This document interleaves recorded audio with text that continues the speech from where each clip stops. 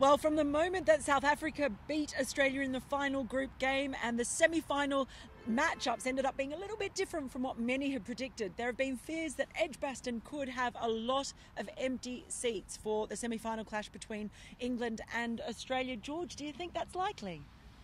Yes, I'm afraid I do. I'm really sorry to say that. I don't know how many, but I think there'll be significant pockets of empty seats.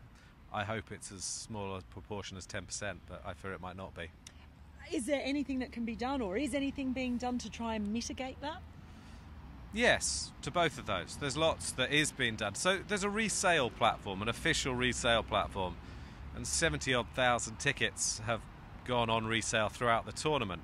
But obviously there's not a huge amount of time between these games. And the other problem is that some people who have bought the tickets for this game originally are deciding to try and sell them at a profit on other resale sites, or maybe even outside the ground. And I don't really know how you can stop that. The ICC are intervening to cancel some of those tickets, so you are taking a risk if you buy or sell them that way. But I think they're probably able to reach a tiny percentage of those that are on sale in that way. There is a resale site. I think, you know, it's probably responsible for us to urge you to look there.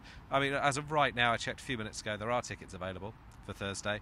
They go very quickly. I imagine it's enormously frustrating to try and buy tickets that way, but we haven't got anything better to offer, I'm afraid. Why do you think there have been so many more Indian fans? That question has been brought up. Many more Indian fans than perhaps other. Yeah, it's really interesting. A real insight into the market, I suppose. Okay, basically, Indian supporters are more passionate about white ball cricket than English supporters. I take no pleasure in saying that. It probably shouldn't be the case in England, but I'm pretty confident that it's the case. The initial ballot, actually even ahead of the tickets going on general sale, was equally available for Indian supporters and English supporters. So the Bharat Army and the Barmy Army were given the same opportunities. 4 times as many people from the Bharat Army bought tickets as the Barmy Army. That's a fact.